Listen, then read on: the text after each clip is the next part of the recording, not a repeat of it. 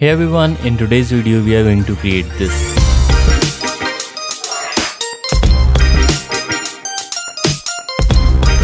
So before I begin, if you guys are new here, then please consider subscribing and make sure to press that bell icon so that you never miss another amazing video like this. If you create this animation, then tag me on Instagram, I will post it in my stories. So with that being said, let's jump into After Effects and get started. Alright, so now I'm in After Effects and the first thing I'm going to do is create a new composition. So let's call this main, and width and height 1920 by 1080, frame rate 30 fps, and duration you can go with 10 seconds. Just click on OK. Now I'm going to add my text, so you can just select the text tool and you can type whatever text you want.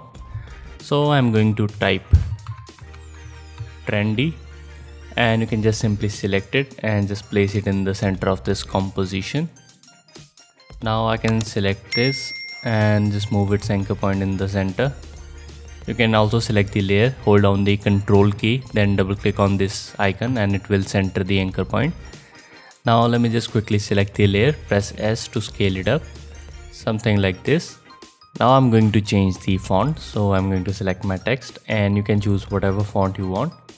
I'm going to use this Upgrade Ultra Bold, Ultra Black, or maybe let's go with something like I think Extra Black looks good. Yeah, so now we have this text, and first of all I'm going to remove its fill. So you can just simply select the layer and make sure you are on the fill color, and you can just simply click on this icon and it will disable the fill. Now if you want to add stroke to your text, you can just simply make sure that this color is white, and after that just increase this parameter and it will start adding stroke. So for this one let's go with 3, and now we have our text.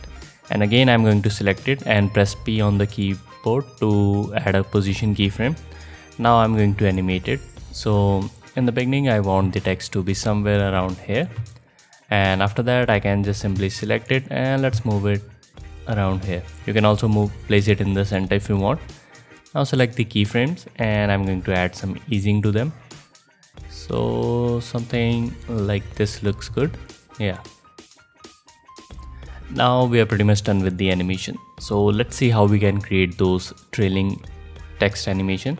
So for that we are going to use an effect called echo. So just search for it and apply it onto the layer.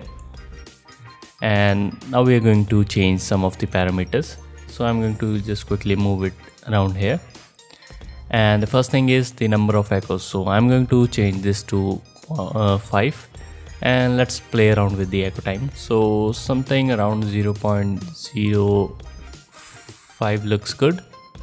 Now you can see we have this kind of look. It's completely up to you how you want to make it look. So if you want to increase the distance between them, you can just simply change this parameter and you can just play around with it. So you can make them come closer, something like this, or you can just make them really far away. So if you play back, here you can see we have this kind of animation.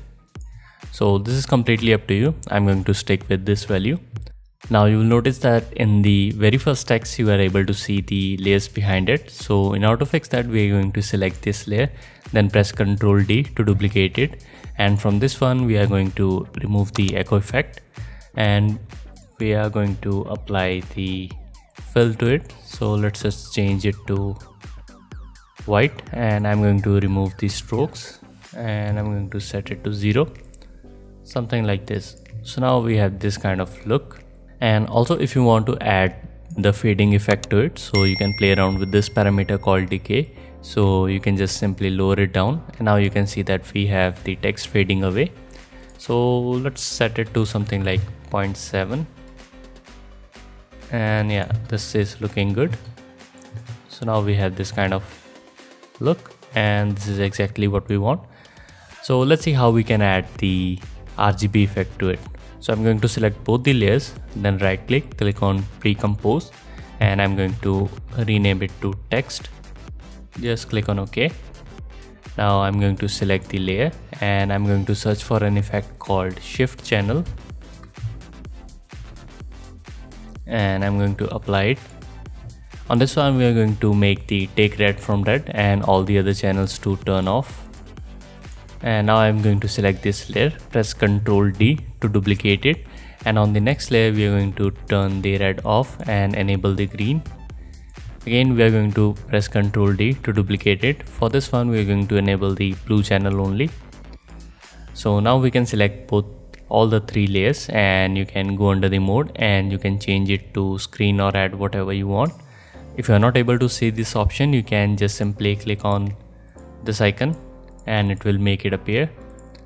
So we have our text, and you might be not able to see the RGB effect yet. So there are two ways in which you can do that. So the first is you can offset the layer.